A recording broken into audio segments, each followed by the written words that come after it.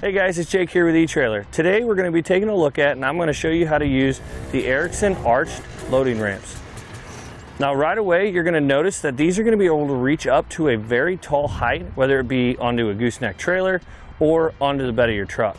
These are going to make it a lot easier to load any of those ATVs, side-by-sides, or any golf carts that you might need to be loading onto a trailer or into the bed of your truck. So how these ramps are going to differ from regular ramps, they're going to have the arch design and the hinge in the middle of the ramp. This is going to be your weakest point on your standard ramps. With this built design, that's what's going to up it to 800 pounds of weight limit per ramp, which is going to give you a total of 1,600 pounds for the pair. These ramps are going to be made out of a heavy-duty steel, so they're not going to have the lightweight design like an aluminum ramp would be, but you are going to get that heavy duty aspect out of them. Now as you'll notice, you're going to have a nice black powder coat finish to help resist against that rust and corrosion, and this nice grid to give your tires that grip they need and allow that mud, dirt, and rock to fall down through and not gum up your ramps. Now what's going to set these ramps apart from a lot of other ramps is that they're going to come with these cam buckle straps. You will get two of them, one with each ramp. And these are designed to hold your ramp against your tailgate when you're loading your quad or anything else you might be loading. Now they are going to have these nice convenient carrying handles that when folding it up, you don't have to worry about pinching your fingers. You can carry your ramps just like this, whether you're storing them in your house or in your truck. Each ramp is going to be 80 inches long and 11 inches wide. They're also available in a single ramp if you need a replacement or you just need one ramp. They're very easy to get installed. Let's go ahead and show you how. Just take it, unfold it. Now you are going to have to know a general location of where you need your ramp. Right behind us we have our four-wheeler in place, so we can kind of line it up with our wheels to know where it needs to go. Now that we have it in place, you want to make sure the front two corners are touching your tailgate. Then you can take the included cam buckle strap.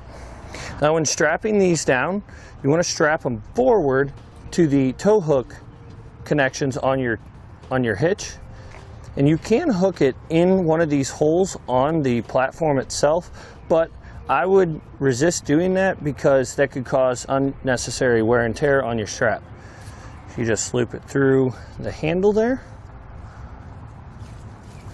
run it through, and run it down onto your tow hook. And then you can cinch down your cam buckle straps. Now that we got our second ramp in place, we can go ahead and get our four-wheeler up into our truck.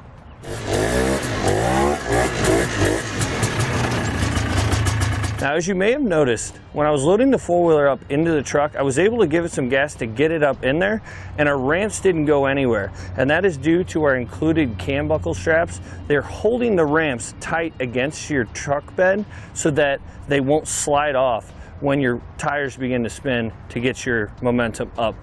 These are what's going to give you that stability to load your four-wheeler up into your truck safely without having any issues with your ramps falling off. Now I'll go ahead and show you how quickly you can pack these up and get them stored underneath your four-wheeler. You start with your cam buckle straps, release them, unhook them.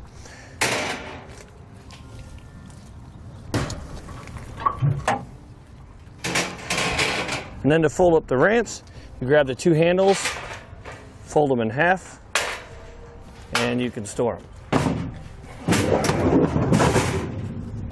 And because of that folding feature, they're going to fold up into a nice compact size, which will fit in any size bed of truck.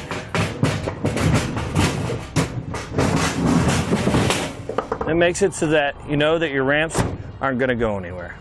Now a question we've gotten before about these ramps is how tall are they at their tallest point when folded up?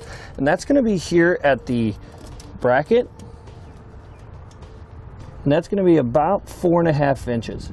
So as long as you have that clearance up underneath your four-wheeler, you should be able to slide them underneath it. Well guys, with all that being said, that's going to do it for our look at the Erickson arched loading ramps.